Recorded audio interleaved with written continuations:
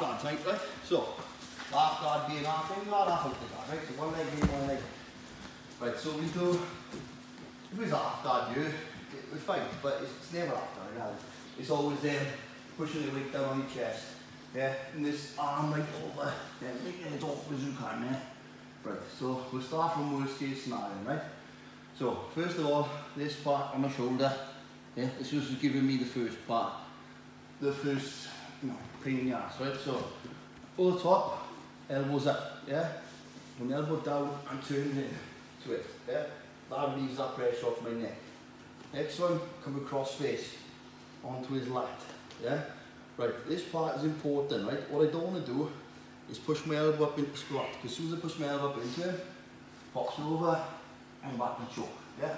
Right, so when we get to here, on his lat, I'm going to push with my hand back towards his view. If he tries to pop my arm now, nice and solid, yeah? Right, so as we're levering away here, we'll use that leverage, shrimp out, yeah? Little bit of a gap, still got my leg is down the centre, cross, so squat can't back out, still got my arm here. Right, so the arm has started off on the bicep, it goes round to the inside. So I got double leverage now. I push, shrimp out even further again, bringing my knee into play. Knee comes up on the inside of Scott's armpit, so nice and high, and then this arm's on the lat, knee to elbow. Yeah, so Scott tries to come forward then, take all that weight. Yeah, but again, I've still got my hook in. If he tries to back out, yeah, I've still got control of it. Yeah, right. So what we're going to do next? This foot is going to go up, and yeah, we'll back out.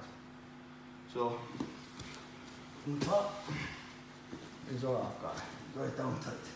So, outside hand, on that bicep, elbows up in the air, out, drag it in, yeah. Spare hand then, cross face, on his lat, on his shoulder. Right, so again, hand to you, push, give him that gap. As we're doing that, the shrimp out. Hand on the inside, push you through again, shrimp out. Knee comes in, knee to elbow. Yeah, there's the scaffold, nice and strong. So again, so I get my foot up, as I get my foot up, create a more gap, down through, or out. Yeah, still got my leg in. Yeah, right, stay tight then, I'll go from here after that. One more time. So again, foot centre, over, keep him locked down. Hand, bicep, elbow up, down, draw it into my rib cage. Spare hand, cross face. There, onto his shoulder. Hand to his ear, as I'm shrimping out. So he's on the inside, use the leverage, push, knee comes in, create that gap. Knee to elbow, that's where the strength is.